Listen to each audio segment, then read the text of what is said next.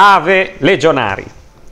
Questa volta bisogna scoprire insieme un oggetto meraviglioso, un gioiello di valore inestimabile, tecnicamente è un cammeo.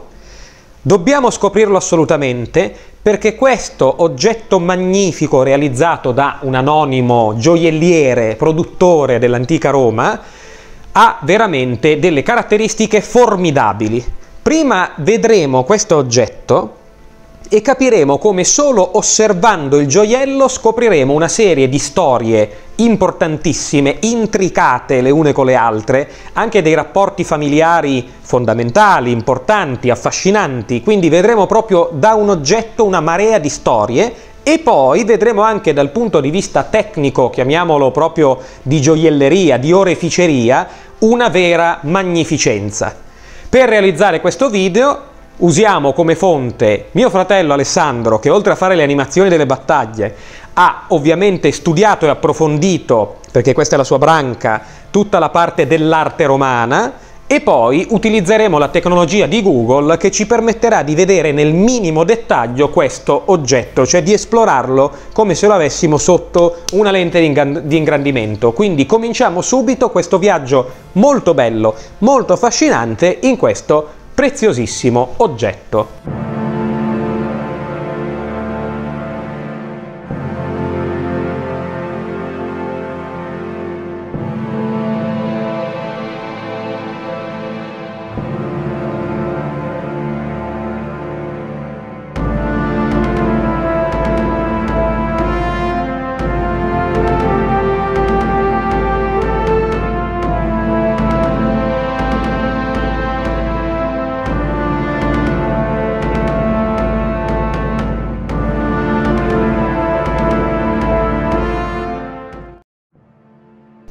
Molto bene. Allora, come vi avevo anticipato, cominciamo e vediamo la storia di questa produzione meravigliosa innanzitutto nei suoi personaggi, cioè capiamo tutte queste immagini e tutti questi volti che cosa vogliono dire, che cosa rappresentano, quindi scopriamo ciò che si nasconde dietro questa figura. Mano a mano vi guiderò alla comprensione di quello di cui ci troviamo davanti. Allora, la prima cosa, partendo dal basso verso l'alto, sono ovviamente le due cornucopie. Le cornucopie da sempre, vedete, ben rappresentate, istoriate, ovviamente rappresentano la ricchezza, la fortuna e l'abbondanza, cioè qualche cosa che era fondamentale da rappresentare all'interno di questo oggetto meraviglioso, in quanto ci troviamo di fronte ad un matrimonio. Al centro troviamo invece l'aquila, ovviamente, il simbolo del potere imperiale che ci fa subito capire che questa costruzione e questa gemma serve a celebrare qualche cosa di importantissimo per l'impero. E da queste due cornucopie emergono, ovviamente come vediamo, 4 figure, 2 a sinistra e 2 a destra. Cominciamo con una sequenza ragionata, mano a mano capirete perché, cominciamo a vedere la prima figura alla nostra sinistra. Questa figura è niente poco di meno che l'imperatore Claudio. L'imperatore Claudio è un imperatore con una storia particolare. Non era molto sicuro, anzi in realtà nessuno si aspettava che sarebbe mai diventato imperatore. Claudio faceva parte della famiglia di Augusto, però era strano, balbuziente, parlava male, un po' zoppicava. Augusto in realtà lo chiamava il mio piccolo handicappato, per capirci, no? Il mio piccolo scemo, no? Non aveva assolutamente fiducia in questo ragazzo, no?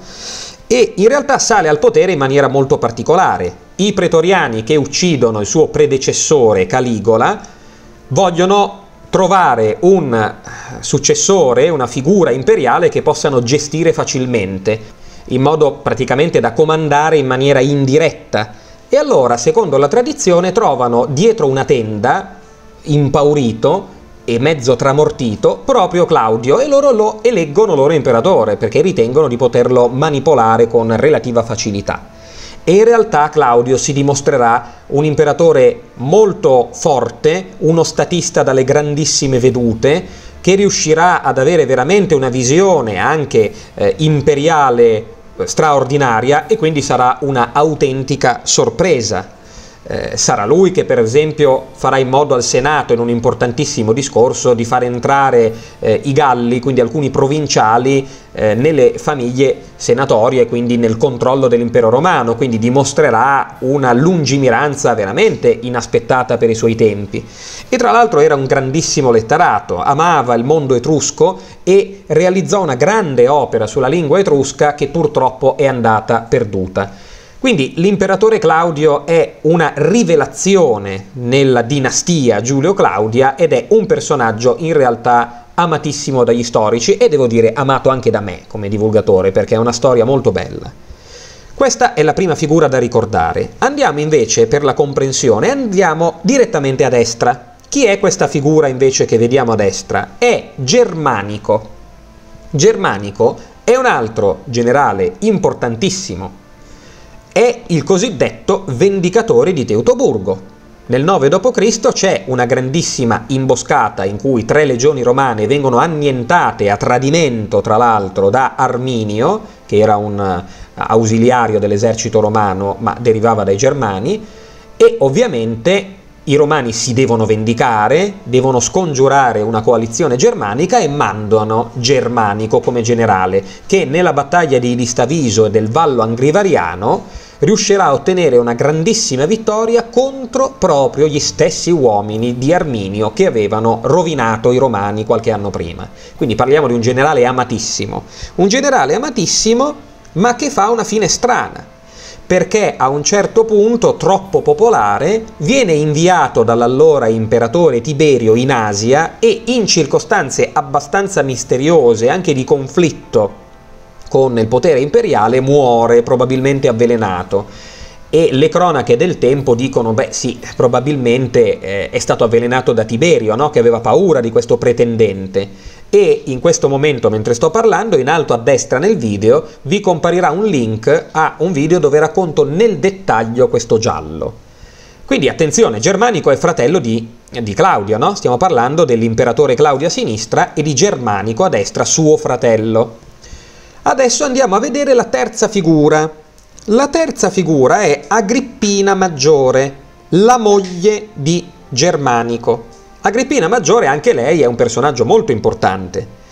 È un personaggio che ha dato a Germanico 9 figli, molti, di cui 6 sono poi sopravvissuti, e figli importanti. Uno di questi è Caligola, che sarà proprio imperatore. Quindi è una donna astuta, una vera prima donna matrona romana di primissimo livello nella famiglia imperiale, la moglie appunto di Germanico, che però finirà male perché quando poi il marito Germanico muore e rimane sola, essendo nemica praticamente di Tiberio, che l'abbiamo detto prima, no? Sospetta che abbia avvelenato il marito, si mette contro l'autorità imperiale e il prefetto del pretorio Seiano, potentissimo capo dei pretoriani, e viene esiliata nell'isola di Ventotene, dove poi morirà praticamente di stenti. Quindi la sua fine è molto brutta. Ecco che qui abbiamo 3 figure di primo rilievo, no? Comunque abbiamo l'imperatore Claudio, abbiamo suo fratello Germanico, vendicatore di Teutoburgo, e la moglie Agrippina Maggiore. Adesso attenzione, colleghiamo i fatti. Germanico e la moglie Agrippina Maggiore hanno tanti figli. Uno di questi figli, una figlia, è Agrippina Minore, che è esattamente questa donna, colei che si sposa con Claudio. Quindi che cosa capiamo? Che Agrippina Minore sta sposando il fratello di suo padre, suo zio. Agrippina Minore è la sposa di suo zio e Claudio, imperatore, sta sposando la nipote. Questo ovviamente, detta così, è un po' strano, ed effettivamente fece strano anche al popolo romano. Fu uno scandalo il fatto che Claudio andò a sposarsi la nipotina, e infatti vennero realizzate delle leggi apposite per consentire un matrimonio praticamente tra congiunti e mezzo consanguinei. Fu veramente una forzatura che venne fatta per consentire questo tipo di matrimonio. A questo punto vi chiederete come mai l'imperatore Claudio arriva a sposare la nipotina, perché si sposa la nipote? Il problema, in questo caso, la ragione sta in una lunga storia di mogli. In realtà Claudio ebbe 4 mogli. La prima si chiamava Urugalanilla e questa Urugalanilla era una nobildonna etrusca che però già in giovane età gli aveva dato un figlio, ma lui riteneva che fosse derivante da un adulterio e quindi l'aveva ripudiata immediatamente. Aveva poi avuto una seconda moglie che si chiamava Petina, che era praticamente la sorella di Seiano, il capo dei pretoriani, e quindi ovviamente l'aveva sposata per convenienza. Ma poi l'aveva anche lei ripudiata, si erano divorziati e aveva appena avuto come moglie la famosa Messalina. Messalina, che era una delle donne più belle e anche più vogliose della dinastia Giulio-Claudia, che era stata veramente una peste per Claudio, perché lo aveva tradito più volte, era stata adultera, si era concessa ogni tipo di divertimento e quindi faceva fare una figura pessima all'imperatore Claudio. Si era sposata addirittura con il ragazzo più bello di Roma mentre era sposata con Claudio, un'offesa gravissima, cioè era stata veramente, aveva sbeffeggiato Claudio in ogni modo, l'aveva messo in imbarazzo e ridicolizzato la sua figura, e quindi Messalina poi venne messa a morte da Claudio, anche se controvoglia. E allora, con tutta questa tradizione di mogli pessime, Claudio arriva a sposare Agrippina Minore sperando che sia una buona Augusta. Se vogliamo vedere il finale della storia, non sarà così, perché Agrippina Minore si rivelerà, una volta diventata moglie, una donna veramente assolutamente ingombrante, una donna scaltrissima che macchinerà in ogni modo per uccidere il marito Claudio con un famoso piatto di funghi avvelenati, tra l'altro, no? Anche questa è una tradizione, ucciderà il marito Claudio con il veleno e porterà al trono l'imperatore Nerone. Quindi anche questa sarà una moglie cattivissima per Claudio. Insomma, Claudio a livello coniugale fu sfortunato, che più sfortunato non si può. Nonostante vediamo tutte queste storie intrecciate, ecco il risultato e il senso finale di questo gioiello meraviglioso, cioè il matrimonio tra l'imperatore Claudio e Agrippina Minore, con tutte queste storie familiari che si uniscono le une con le altre. Un gioiello celebrativo che rappresentava un momento importantissimo per la storia della dinastia Giulio-Claudia.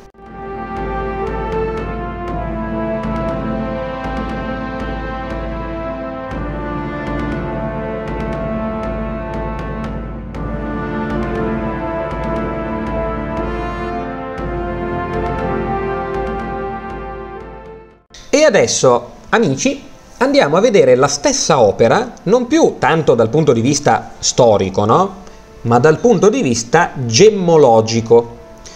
Questa opera è realizzata da un autore anonimo, non sappiamo purtroppo chi sia, ma era un maestro assoluto, in pietra onice, una pietra preziosa e che si presta molto bene ad essere lavorata. Ed è fatta di 5 strati. Con il primo strato, scavando il primo strato, lo vediamo, sono state ricavate le cornucopie. Con il secondo strato l'aquila, con il terzo strato le prime 2 figure, e quindi abbiamo detto l'imperatore Claudio e il fratello Germanico, con il quarto strato le mogli, quindi la Agrippina maggiore e l'Agrippina minore, e poi con il quinto strato è stato fatto lo sfondo.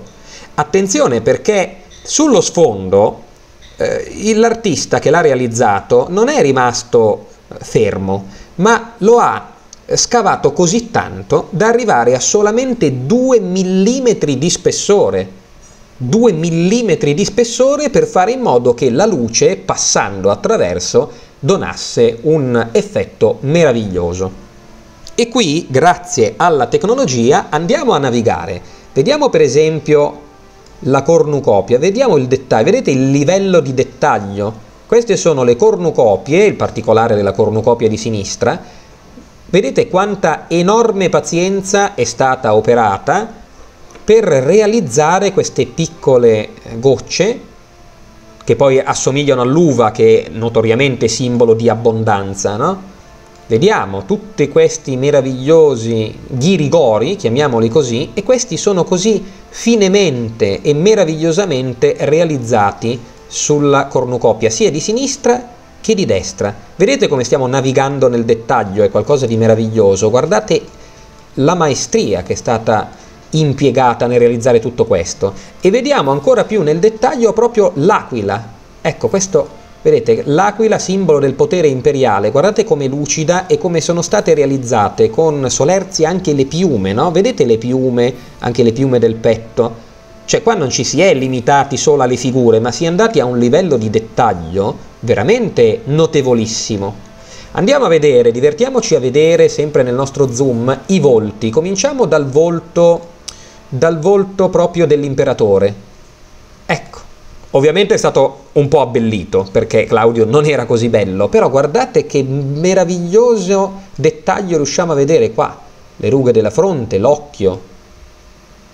Vedete anche come è stato cesellato e come il volto umano, che è la cosa più difficile da rappresentare quando si prepara qualcosa, quando si scava qualche cosa, guardate come è stato reso.